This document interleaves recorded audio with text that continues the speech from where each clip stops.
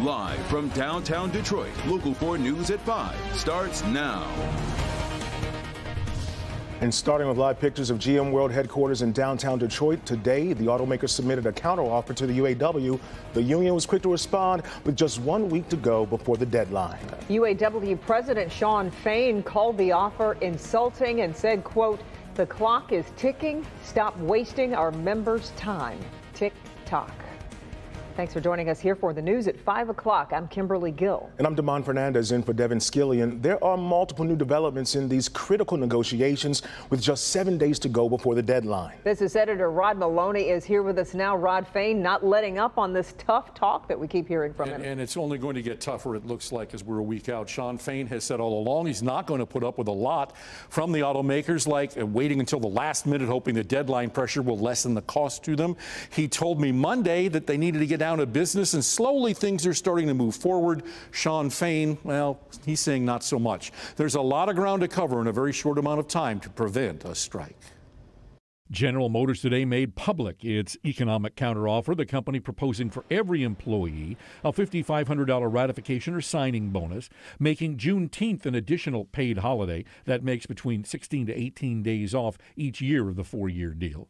For top-tier employees, a split wage increase. For the first 2 years, 5% wage hikes each year for a combined 10%. In years 3 and 4, a 3% lump sum payment each year. In all, they're offering a 16% wage increase, falling way short of the 40% that UAW President Shawn Fain is demanding. But for in-progression employees, a 56% wage hike is offered. For temps, a 20% increase. Also, for in-progression employees, 2 steps removed to get to the top tier.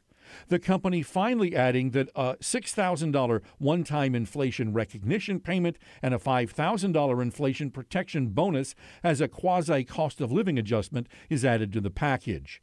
GM put out this video with President Mark Royce today saying, "Our competition is fierce, but I'm confident that we have what it takes to win and win together. And that's why we need a fair contract that both rewards our employees and protects the long-term health of our business." UAW President Shawn Fain immediately tweeting out his angry response, reading in part, "GM has come to the table with an insulting proposal that doesn't come close to an equitable agreement for America's auto workers. GM either doesn't care or isn't listening when we say we need economic justice at GM by 11:59 p.m. on September 14th. The clock is ticking. Stop wasting our members' time. Tick tock," end quote. Now, Ford gave the UAW its counter-offer last week. Shawn Fain blasted it equally as harshly as he did the GM one. Ford's likely to give something new tomorrow. And if you want to know more about the details of what Ford has already given, we have them on clickondetroit.com. It's really surprising, Rod, how these companies are responding so publicly. Did they say anything else about the situation? Well, yeah, they did. In fact, Ford came out today and they started talking about the fact that they're giving about 8,000 of its members more money. And that started on Labor Day. That's something new. And like I said, we're hearing from sources now that Ford is going to have another counteroffer to deal with all of that Shawn Fain said about theirs. And we'll have that tomorrow. And he's likely to be on Facebook Live again tomorrow afternoon. And we'll definitely be watching for that. And the deadline, 7, what we got, 7? It's 7, it's from tonight. It's 11:59, a week from tonight. From tonight. Okay. Thanks, Rod. Rod, we'll see you at 6. Thank you.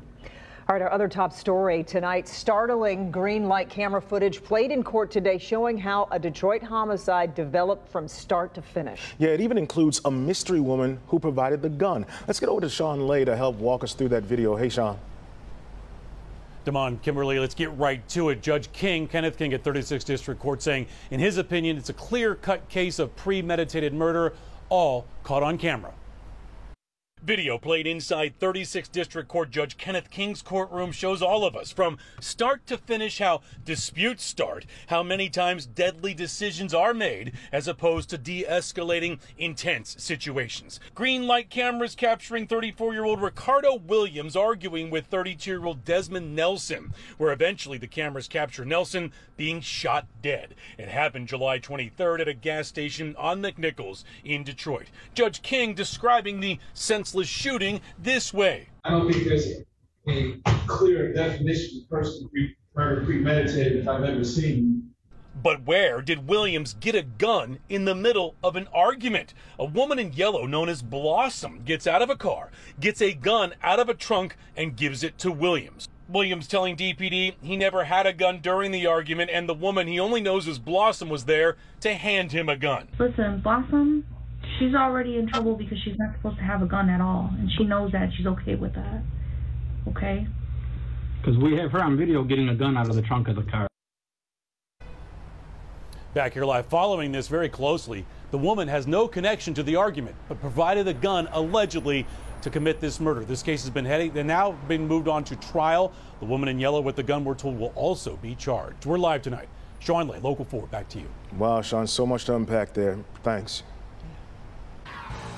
All right, everybody, here we go. It's been 222 days since the Lions last played in an NFL game. That ends in a little more than 3 hours from now, right here on Local 4. And now take a look at a live picture from Arrowhead Stadium in Kansas City. It's known to get rather rowdy over there. In fact, fans have been so loud, back in 2014, they set a Guinness World Record. After all this time, it's great to say football is back right now. And this year, the Detroit Lions are in the spotlight, kicking off the season. That's right. We've got you covered from multiple angles tonight with multiple crews on the ground in Kansas City. Jamie Edmonds live outside Arrowhead Stadium, staking out the team's arrival. We'll get to Jamie in just a moment. But we're going to start with our coverage with Bernie. He's live inside the stadium. Bernie, so much anticipation leading up to this game. It sounds like they're practicing the anthem, too. Well, you're joining us just in the middle of the rehearsal for the national anthem, so if I had a hat on, I would take it off, obviously. But it is the Lions-Chiefs here tonight. The question is, Travis Kelce, will he play or won't he play? Sources are saying that the Chiefs are going to work him out before the game, and they'll make that decision at game time. Meanwhile, the Lions still haven't arrived. We have cameras there waiting, and when they do, we'll bring you that. Well, as you know, this Lions team has been built from the ground up, and the architect of this rebuild, General Manager Brad Holmes. We talked with him about putting this team together. It was well known that we kind of took it down to the studs there, and you know, we had a OC change, offensive line was pretty beat up. You know, we just didn't have a lot of weapons around him, and I give the kid a lot of credit. He took it. He didn't point any fingers. He didn't make any excuses. He's very calm, cool, collective. You know, but he's been through a lot, and you know, he's just the tough. And I've always thought that of him, even when he came out of Cal. Of course, he's talking about Jared Goff, who's going to lead the Lions offense tonight. A lot more from Holmes on the pregame show. That starts at 6:30. But right now, let's find out how Lions fans are doing outside the stadium. And with that story, here's Jamie Edmonds. Hey, Jamie. Hey there, Bernie. That's right. I'm outside Arrowhead Stadium, where when my cameraman and I showed up, we saw a ton of Honolulu blue and silver everywhere you look, and these Lions fans are pumped. Take a look at the video we got. This is earlier. Not only are Lions fans here en masse, they are pumped. They are ready. And here's something new that you don't hear every day. They're confident. They feel the Lions made the correct moves in the offseason to make this team a playoff team. And who do we see today? But of course, Crackman himself. He says this year feels different to him too. I'm loving it. I love Dan Campbell. I love what's going on with Brad Holmes, Chris, the whole entire Lions organization, Sheila Hamp. I mean, it's here. I believe this will be going on a while. We're going to have a great coach. I mean, the Lions right now in Kansas City is crazy here. There's fans everywhere. This is my first time. You've never seen it like this with Lions fans everywhere? Not like this. In KC, first game. I mean, it's so live. Okay, and the vibe out there, it's where the RVs park, it's where all the tailgating is over there. If it feels a little subdued, it's because we're waiting for those team buses. Melvin, flip around just for a second. This is where the players come in, just over this lookout area. That's why everyone's here. And frankly, Kansas City fans are very polite. Oh, here's some Lions fans. Can I hear a Go Lions? You're live on television. Oh, go Lions. Yeah, go Lions. Go Lions. Okay, people will they'll get more pumped up as we go along, and I'll be outside with them all day. Guys, back to you. You caught him off guard a little bit. We'll give him some grace. Yeah. Jamie, we'll talk to you a little bit later. We appreciate Put you on the spot. Yeah, you did. We appreciate it so much, Jamie. Local 4 is all in on these Lions. Immediately following the 6 o'clock broadcast, our exclusive pregame show live from Kansas City's Arrowhead Stadium gets underway. Yeah, we're the only station giving you the full game experience with team analysis from NFL play-by-play announcer Mike Tirico and one-on-one interviews with quarterback Jared Goff and Lions general manager Brad Holmes. And then kickoff is at 8:20, followed by our live post-game coverage from the locker room and field. And we're also hosting an exclusive insider watch party at the Foaling Warehouse in Hamtramck. If you aren't an insider, sign up tonight so you don't miss out on the next big event.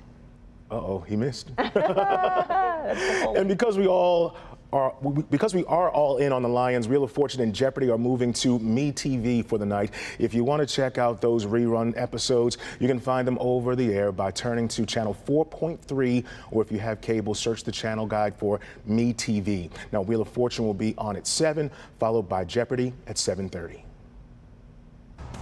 All right.